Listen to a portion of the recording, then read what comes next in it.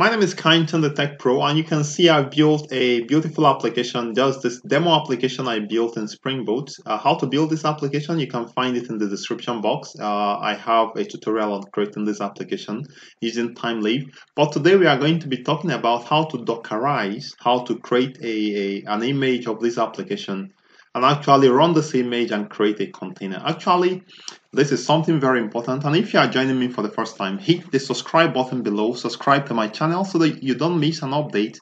And if you have any challenges, let me know, because this is what I do. If you tell me your challenges, I'm going to help you solve it. Simply leave me a comment to let me know if you need anything. So I'm going to show you how to Dockerize, how to create a Docker for a Docker image for this application right here. Now it's running on my local system.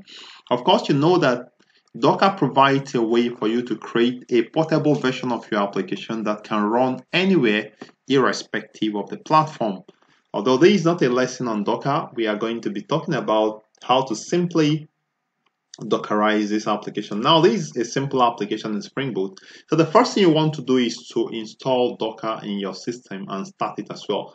For me, I installed Docker in my system because I don't have the version of operating system that actually is compatible with Docker. So I installed Docker Tools. I think that's the name, Docker Tools. So when you install it, you have this quick start terminal right here. So what I'm going to do, I'm simply going to open it by double clicking. So simply open it. This is the first step you are going to take. And once it opens up, you are going to see the IP address of this Docker container, of this Docker application running here. All right, so the next thing we are going to do is to create a Docker file. So I'm going to go to my Spring Boot application. I'm going to first, let me stop it from running right here. I'm going to simply come right here and create a Docker file by saying right clicking and say new and create a new file. Simply give it a name, Docker file. Docker file, okay. So, and say finish. Now the content of this file, you need to get it from the Spring website. So you have the content of this file from here. All right, so I'll go to spring.io guide here, just simply look for Spring Boot Docker and it takes you to this page, and you simply copy it and then paste it inside the Docker file right here and just save it. That is all you need to do at this point. What else? Okay, so at this point, the next thing you want to do, let's go to the steps. Now I'm actually creating a step-by-step in my website. Remember, I normally make step-by-step procedure in my website, but I've not completed that yet. So check back again. I'll have a step-by-step, the page in my website where you can actually see the codes and all the steps you need to follow with everything you need to do. So we've created a Docker file. Now we are going to get the content from the Spring Boot site that we've done. Now let's build the Docker image. Now there is a command for building a Docker image, and that command we are going to run it on the terminal. So let me first clear up this place, and this is a terminal. There is a terminal right here. Okay.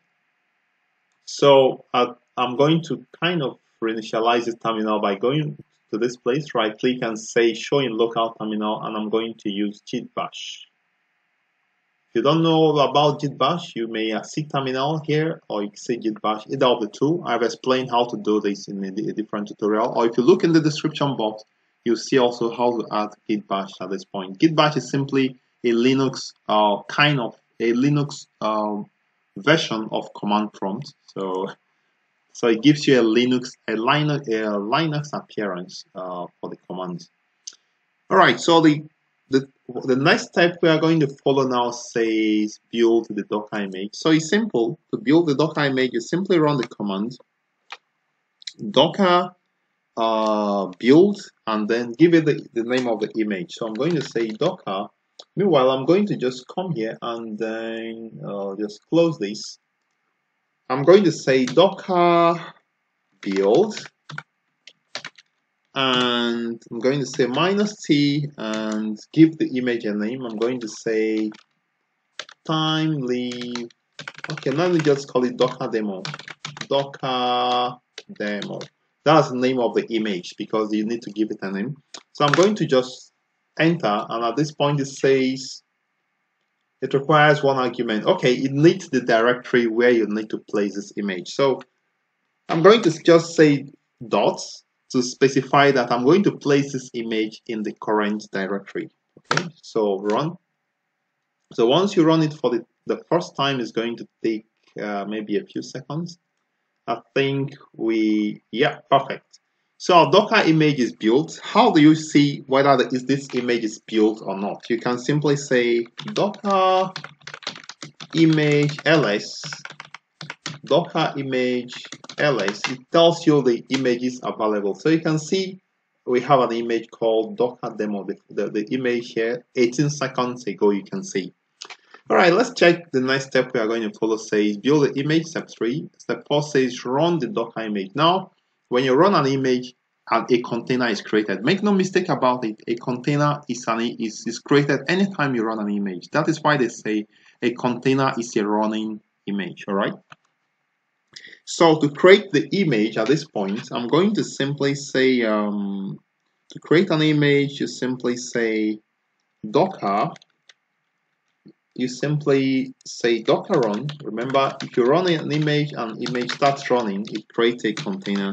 Docker run and specify the name of the image, if I'm not mistaken. The name of the image is Docker demo.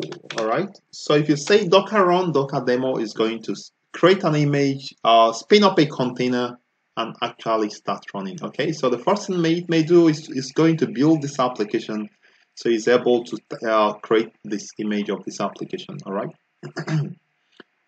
So it takes a few seconds, and we are going to have a running container. You can see in less than 10 minutes we have created a container with Dockerize application and have a container running. This container now can be deployed to anywhere, to Docker Hub. Actually, you deploy the Docker image to anywhere, to Docker Hub or to Kubernetes, and actually you deploy an image, not the container. The container is actually when the image is running, all right?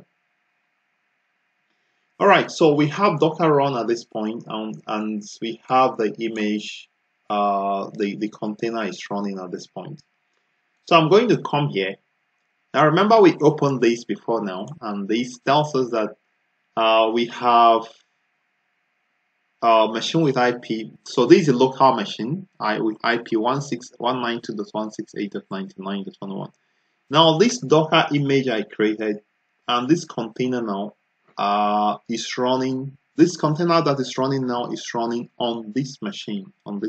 So it's actually hosted on this machine, just like the way you can host your image in Kubernetes and actually run your container at that point. So we have this machine with IP 192.168.99.101. So that's the default IP configured for the local machine.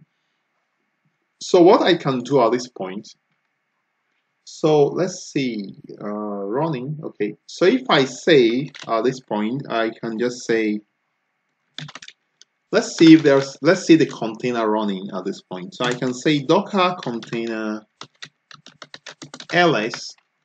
So you can see that we have a container with a container ID at this point, d4 and it's running. I created from this image Docker demo, as you can see. So how do we now run this application or access this application from the container? Now we are not running, you can see this application is not running in Spring Boot, it's running in the container in this machine, deployed to the local machine, which is actually a virtual machine right here. So how do I access this application? First, take note that this application runs at port 8080, but now it doesn't run on localhost. So if I go now to check in localhost, let's see. If I go to HTTP localhost port 8080, I likely will not get this application. Actually, it's running in this place at this point. So I'll not get this application because now this is running in a container in a different machine. So if I now go to check the IP 192.168.99.101, so I can say 192.168.99.101, 192.168.99.1.101 at port 8080, I can access it at that point. And at this point, you can see we are sure that 192, let's see.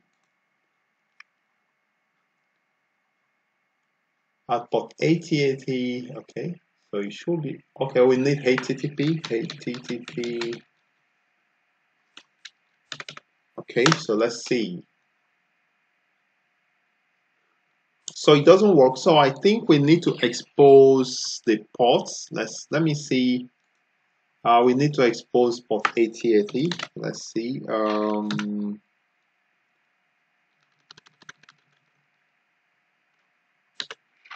So I think I'm going to say minus P 8080. Expose it as port 8080. So I'm saying that port 8080 in the container is also port 8080 in the container in the machine. So I'm going to run it again.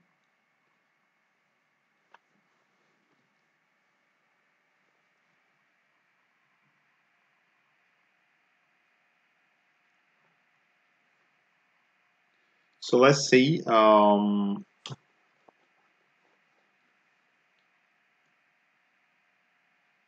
I should actually have killed the other container before I start a second one, but no problem. Let's see how it goes.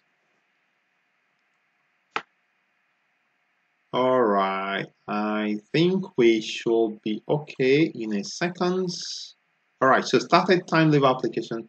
So at this point, if I go back here to check my containers, you can see that two containers are actually running. We have one of 5 minutes ago, and we have one that is of 5 seconds ago. Okay, all right. So now we have the new one running at port 8080. So let's go back to port 8080.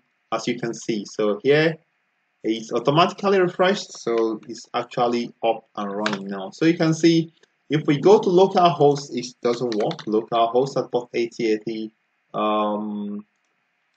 /student/get all, you see it doesn't actually work here, but it runs inside the container. So this is how to containerize your application. If this is informative for you, like this video, subscribe to my channel, and also leave me a comment if you have any challenges. As I mentioned before, I'm actually making a comprehensive step-by-step tutorial on how to install Docker, how to view the images, how to create new images, how to Dockerize your application, create a Docker file, even how to deploy to Kubernetes. I actually want to make a very simple, clear, and concise lesson on this. So subscribe and also check my website for new updates I make from time to time. I remain Kind on the Tech Pro, and I'm always there for you.